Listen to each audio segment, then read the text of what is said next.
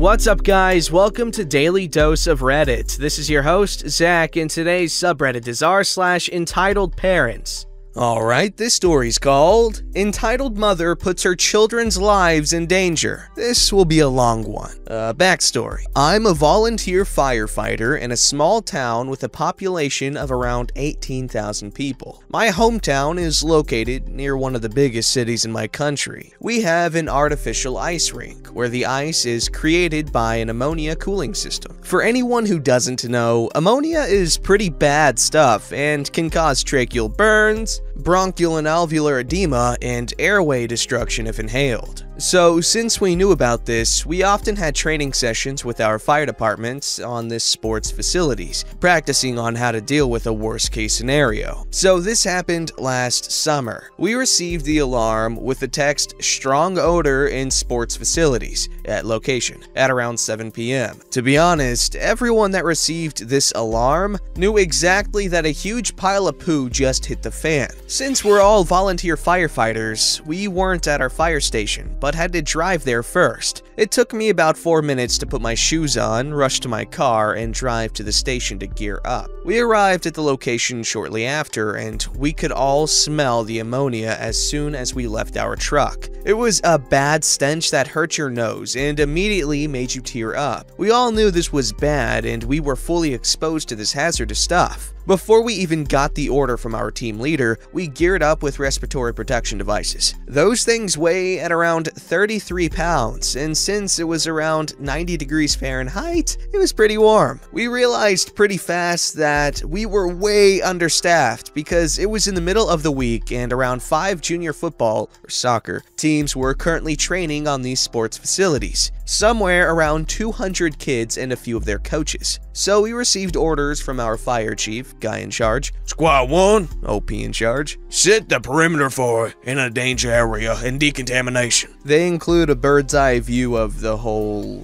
facility, I guess. But anyways, they go on to describe it, sort of. The green area was the location of our mobile HQ, also the waiting area for all the firefighters that hadn't received a task yet. The yellow area was the outer danger area, where no civilian was allowed in. The red area was the inner danger area, where no one was allowed to enter without proper gear, nor leave that area without decontamination. Becomes important later. The black area was the direct surroundings of the cooling system facilities, where the ammonia was leaking. So this was the area where only the specialists were allowed in, and those full-body hazard suits you all know from the movies and TV shows. The blue was the decontamination area, where we put up our decontamination tent, including mobile showers and all the gear we needed like extra clothing and stuff. The red and black area ended under an overpass of the freeway. Freeway was still open because way above us. Also, I put the decontamination zone under this overpass. So I've sent a few guys to put up barriers and to send people out of the yellow zone. Since we are a voluntary fire brigade, we didn't have the proper gear for this kind of event, so we had to wait until the real deals, the professional firefighters, would show up. Just to say, even as a voluntary fire brigade, we aren't looked upon as such from the pros. Sure, for them it's daily business and those guys are trained like beasts, but they never let us feel less important nor inexperienced. That's nice. So my job was basically to stand on my decontamination zone and wait, still in full gear with the breathing device on my back. I put the mask on once in a while when a wave of stench was blown into my direction by the wind. After a few minutes, the pros arrived and I helped them prepare their gear. 2 of them suited up in those fancy full-body hazard suits, and after a short briefing by the guy in charge, they walk away towards the cooling facility. A few minutes pass, and then this happened. Enter entitled mother with 2 of her kids. This absolute and complete Karen, haircut, clothing, and attitude, walked towards me, inside the black zone. On her left hand, her 6-ish-year-old boy, still in his football gear, coughing his lungs out, and carried by her on her right arm, a toddler at around 2 or 3 years old, whimpering.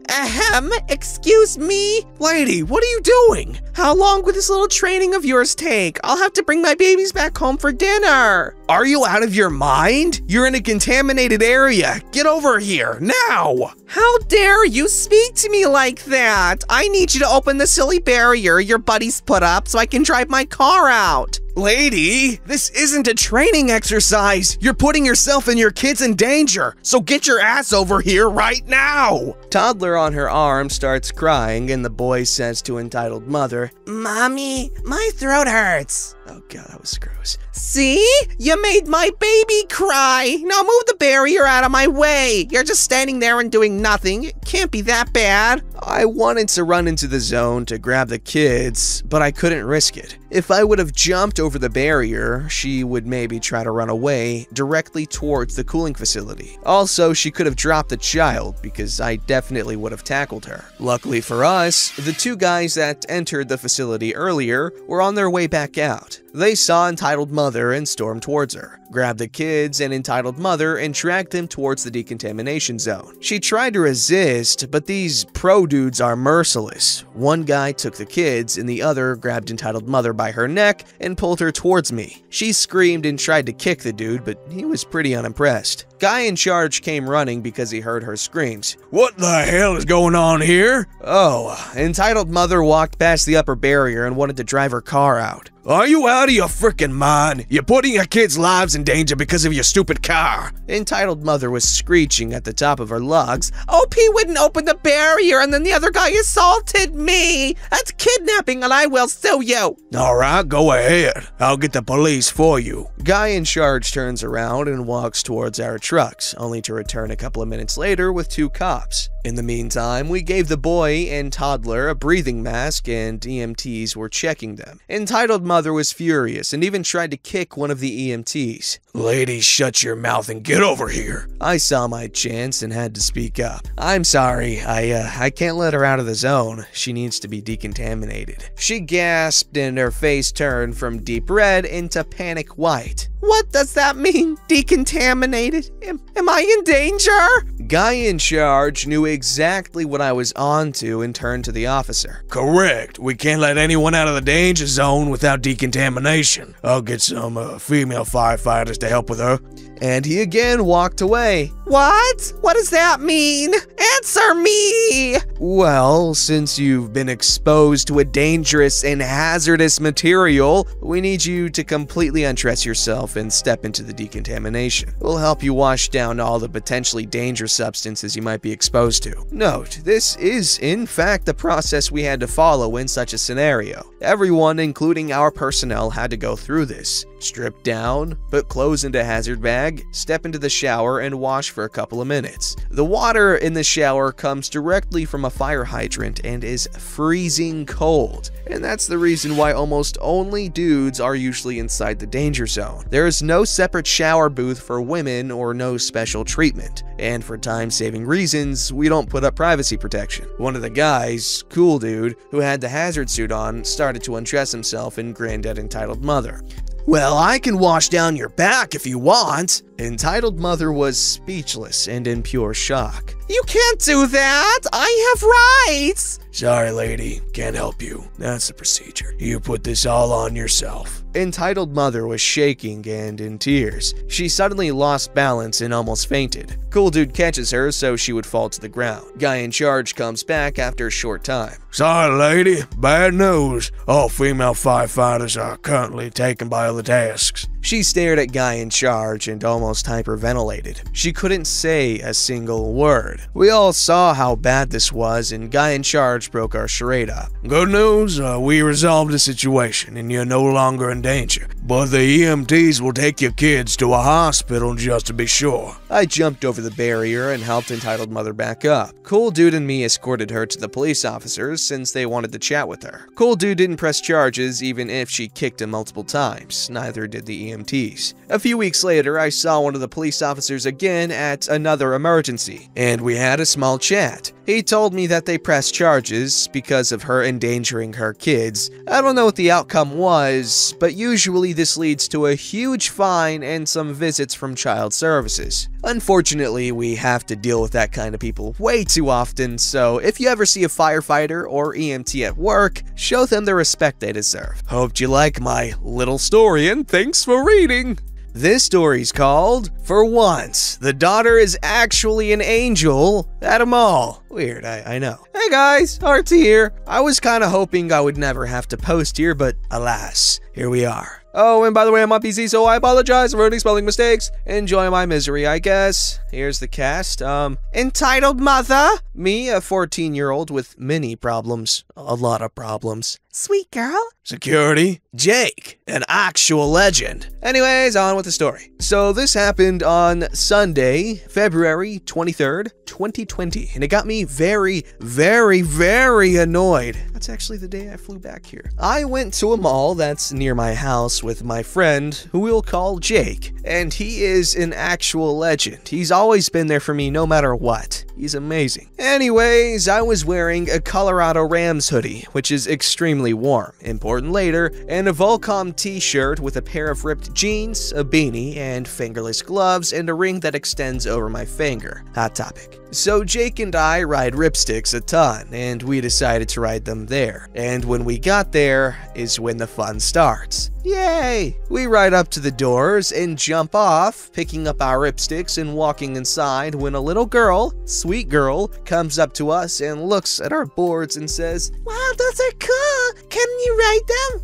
I nodded and hopped on mine to show her, and she with delight, which got the attention of her mother, Mama Bear. "Excuse me?" Oh man, I hate that voice. It's like metal silverware on china. Horrid. This entitled mother comes storming over and I jump off my board, quickly picking it up as I see her going to grab it. "Ma'am, this is my board and you cannot take it? That's theft," I say. "Well, you aren't even supposed to ride indoors anyway, much less have one of those. You were obviously trying to get my daughter to get on it so you could steal her." Which is a stupid accusation because, well, I'll link a photo of one to show you. There's absolutely no space whatsoever for two people. And in case you don't know what a ripstick is like, it's basically a skateboard, but instead of a board, it's like two little foot places where you put your feet, and two wheels that wobble back and forth as you ride, and that, you know, that motion causes it to go forward, and it's pretty fun to ride. Takes a little bit to learn, but once you do, it's a ton of fun. I recommend trying one out. Anyways, there's just no space for two people. That's all you gotta take away from this. Jake and I just both started laughing, and I said, "Yeah, like that would even work." Entitled Mother said, "You need to get out of this mall because I'm the manager." "Sure," Jake said. "Karen turned manager. What have we come to?" We both laughed again and walked off with a fuming Entitled Mother watching us go. "Oh, you thought the story ends here." So did I. We were both wrong. Later on, Jake and I were buying ourselves vans from a place we'll call Sumi's. I was buying the rainbow vans, aka the gay vans, and Jake was buying a pair that were like mine, just black and white, and I had taken off my hoodie because I was sweating, and guess who walks up behind us in line? Mama Bear and Sweet Girl. Entitled Mother notices my vans and makes a disgusted noise and says to Sweet Girl, "Gays are diseases, they should be killed." Oh no, she didn't. No, she freaking did not. I turned around right after Jake did to see Jake getting in her face and saying very quietly, "Don't you dare say that, ever! I will personally beat the ever-living crap out of you, bench. Leave us the hell alone."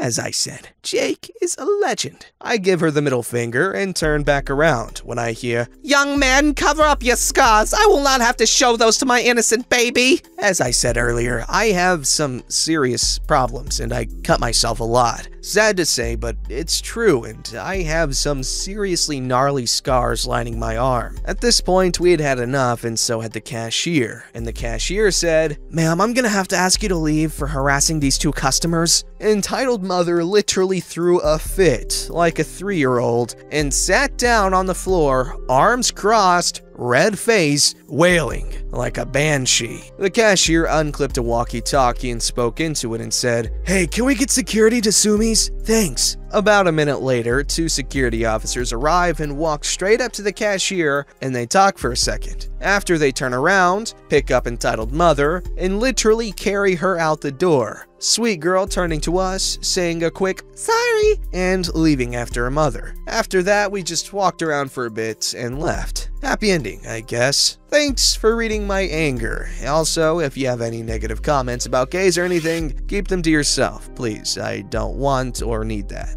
This story's called Entitled Mother Thinks She Can Swap Her Children's Father as Easy as She Can Her Boyfriend. Sorry if there are any format issues on mobile. My story begins 8 years ago when I started seeing my now ex, Entitled Mother. She has a daughter that we will call Sally. When Entitled Mother and I got together, it seemed perfect except for one thing. Sally's dad seemed to never want to see his daughter. Me being the caring person I am, that was raised by a step-parent, gladly stepped up and became daddy. Time went on, we had a son, more time went on, and I started to see how manipulative she is and all around crazy. I decided to break it off with her. 1 month later, she tells me she's pregnant, and being the logical person that I am, know that babies don't save relationships, but was there for her every step of the way during pregnancy, and gladly have both of my sons every other weekend and holidays, as well as 4 weeks during the summer. Enter her new boyfriend. I noticed my now 2-year-old son calling her boyfriend daddy, and after talking to her about this and trying to reason with her that she's confusing our youngest son, it clicks in my head and I'm overcome with guilt as I now realize I was used to push her daughter's father out of the picture, and she is now trying to do the same to myself. Luckily, he wasn't hard to track down. I spoke with him on the phone about everything that happened and apologized over and over again for being blind enough to be able to be used like that, and am now letting him see his daughter after 7 years because I was smart enough to get a parent plan, and his daughter comes over to my house with my sons. Entitled Mother doesn't know yet, but we are both taking her to court and doing whatever we can to get our children away from her. We'll update if people want, and we'll respond to any questions and comments that I can. And he basically says thanks for the encouragement, and he'll update as he can, but it goes slow because that's court. I will definitely update when I get the two of them together. Multitudes of father every day are living the hell that this man has. I can't even claim to know how he feels because I am fortunate enough to still be able to see my children and his. This one is for you guys. There is hope for a father's justice. Don't forget to like, subscribe, and hit that bell to never miss an episode.